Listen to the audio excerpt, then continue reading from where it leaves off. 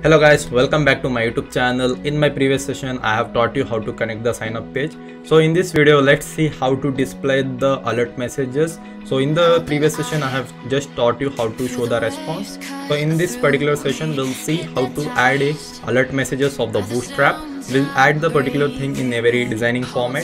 So we'll be adding the dismissible alerts whenever the warnings, whenever I want to show the errors at that time. So let's play the intro and move on to the coding part.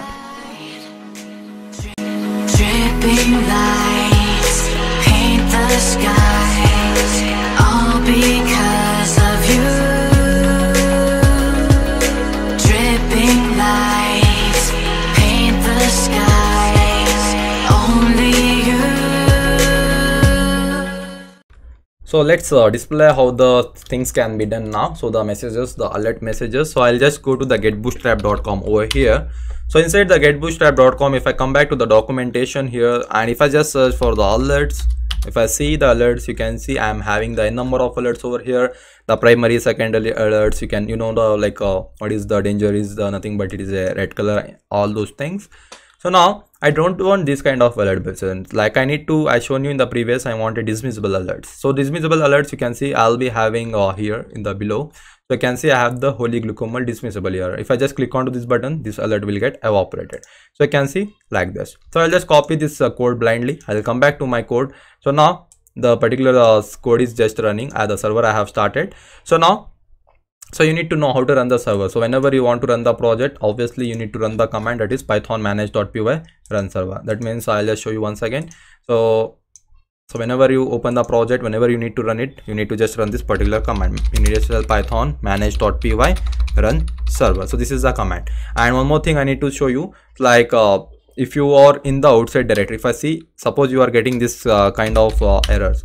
So if I see, if I just run now command python manage.py run server. So if I run now, you can see I'm getting can't open the file because this particular manage.py file is there inside my project directory. You need to see where is your project directory. You can see here it is inside my manage.py file is inside my project directory. So inside here it is showing the YouTube Django. So here first I need to come inside the project directory. So now I need to run the command python manage.py run server. Okay, so don't think that is an error. It is just a bug. You need to see where is your running the manage.py file. So you can see it is started. So now I need to come back to my which is the template folder. I'll just go to the signup.html page. So I'll just minimize this one.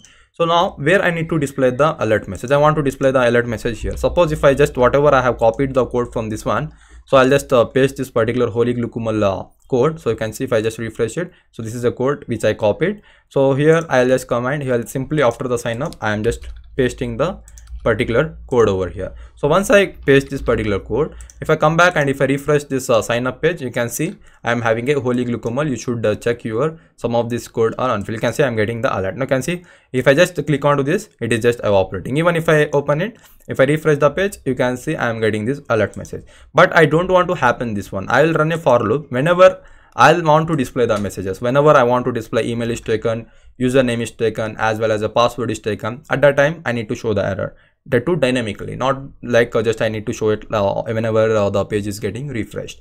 Okay, so that thing we need to handle it now. So for that one, I need to import some of the modules. So I'll just import one module here. So I'll say from Django. So let's tell from the particular Django.contrib, I need to import the particular messages things. I want to import the messages now. So for using these messages, I can access this particular stuff now. So one more thing I need to do inside my settings.py file here is that is why we need to handle the danger button won't work. So for that one, I need to handle one stuffs here. So here what I'll do here is first I need to import the messages inside my the settings.py file where it is inside my project directory. So I'll say from, so I need to say here from the particular Django.contrib, from Django.contrib. So I need to, and even the contrib.message, we have contrib.messages. So here I need to import what? I need to just import import the constant as messages, so messages messages. So I'm just importing this model, that is from Django.contrib.messages import constant as a message. So once I have imported these all the stuff, so I need to activate this particular command inside my So here I need to just register for the danger tags. Like if I just use the tags, if I use a danger, I need to get a red color. If I use a warning, I need to get a yellow color. If I do use a info, I need to get a blue color, such kind of things. So I'll just go below in the settings.py file. So here I'll be adding it here. I'll just add one of the things. So I'll just say here, so whatever the messages tag. So if I just use a message tag, so I'll just tell message message tags tags. So wherever I use this particular tags, I need to reflect these changes. Whenever I use a messages dot error message, so it should be taken as the color. So whenever I use a error messages, so I need to take this color. So which is the color for the danger, I need to take it for the danger color. So this is a red color. So I'll just tell, so I'll just copy this red danger, it should be taken. So I'll say it should taken as a danger over here. So I need to just use this one messages tag. So now I'll just come back to my views. So here I'll say whenever, now I'll say here this same thing, I'll just remove whenever the password is incorrect. I'll say, I'll just tell messages dot error. So not the error, I'll just say the warning. So I'll just tell the warning here. I'll just tell request, it will take as a first argument, and second argument it will just I need to pass the message here. I'll just tell password, I'll just tell password is incorrect. I'll just say password is incorrect over here. So I'll just say, so after indirecting, so I need to redirect. I'll just use the, I'll just import one of the module that is a redirect. So I'll just import the redirect. So once it is done, I'll just tell return once this particular message is there. So I need to take this message and return redirect to where I need to redirect to the /signup sign up page. That means it will run this sign up function and it will just go to the sign up. It will handle the sign up function as a get request and it will return the sign up.html. That is what this line is doing here. So once it is done, let me see whether it is working or not. And one more thing I need to say here. So same way, I need to come back to the sign up .html page. So you can see here I need to handle this particular the data, the particular bootstrap front end part dynamically. I need to run a for loop for this particular data. So how I can run it here? So I'll say, I'll just enter for. So you can see I'm getting a syntax here. So for loop syntax, I'm getting it here.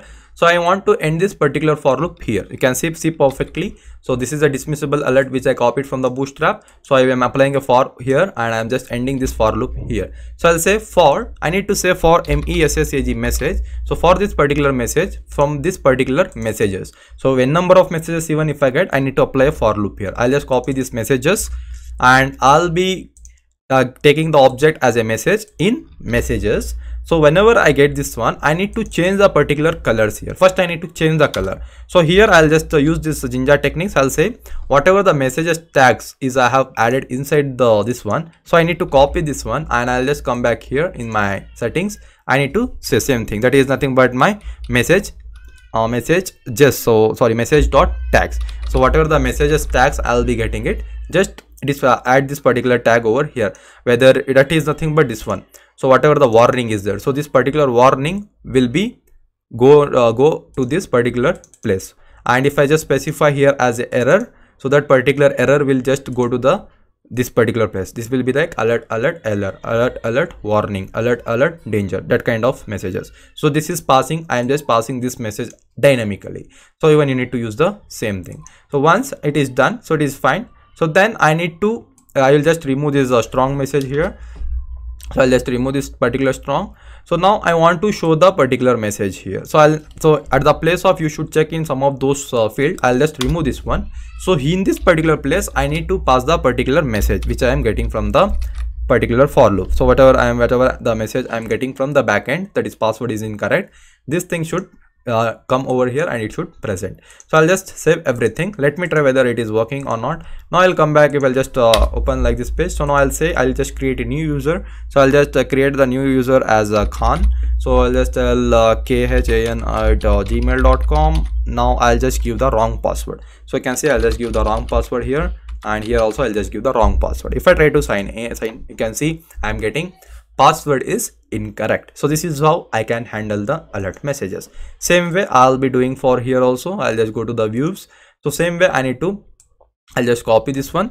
So here also, if the username is already present, I need to display this one. So here I need to check. I'll just change the indentation, see the indentations properly. Okay, so indentations are very much important here. You should not create empty spaces unnecessary. So whenever the username is incorrect, I need to show the info color here. I'll just tell info. I'll say username is taken. I'll just tell username is taken. Username is taken. So I'll just tell username is taken over here, same way. So same way what I'll do here is I'll just copy the same error. So I'll just paste it here also. I'll say the username is taken. Here it should be like email is taken. Email is taken. These are all the errors I need to show. So once it is done, even here I'll just tell return. So even I'll just remove this one. So I'll say whenever the particular sign up is successful. So whenever the sign up is success, I'll say sign up successful. I'll just say here as a SIGN use sign up success. Please log in. PLEAS, please log in. So I need to mention this message to the particular user now. So along with this one, once the sign up is done, I need to redirect him to the login page directly. So for redirecting the login, I need to run this. I need to pass this particular URL that is nothing but a login. So here it will be like redirect to the /login page. So login page will run. It will go to the login URL and it will handle the function handle login. So this particular function will get run and it will return the login.html file over here. So it is what it happens. So let's see whether all the things is working or not. So I'll just save everything and I'll come back to the page. So here I'll just refresh it again. So now I'll give the ARK. So the ARK is a user. It is a super user. ARK is a user. If I just tell ARK at gmail.com and if I give the password 12345 12345, if I try to sign in, you can see I'm getting username is taken. Even you can see the color has been changed here. And one more thing, I want to show the color. So once it is done, sign up is success, I want to show the success color, that means green color. So I'll just use a success here. So then so it is fine. So I'll just tell ARK1. So if I just tell ARK at gmail.com, which is email is already taken. If I tell EAA and if I just tell yeah, so if I sign in, you can see I'm getting email is taken. Even the email is getting handled now. So now I want to give the perfect stuff. So I'll say here as a, I'll just use the username as a Preeta here. And if I just tell cpreeta 8 at gmail.com, then I'll just use a password as my name and I'll just use a password here also my name here. So if I try to sign in with the perfect credentials, you can see it is redirecting to the login page, but I not got the particular message here. Why? Because I need to write this particular for loop inside my login page also. I'll just copy this for loop. Now if I come back to the sign login.html page, so where I want to display the message, I need to paste this particular for loop over there. So same for loop, I'll just copy and paste it now. So once I paste it, if I refresh, so you can see I am getting here. So the sign up success, please log in. It is automatically redirecting me to the login page. So this is how I can add a dismissible alerts. So wherever in the code I want, I can just use this one line of code and I can display the messages. So that's all for this video. In my next video, I'll be teaching you about how to log in and how to log out from the session. So if you like this video, subscribe to my channel and share with your friends, and I'll see you in my next video.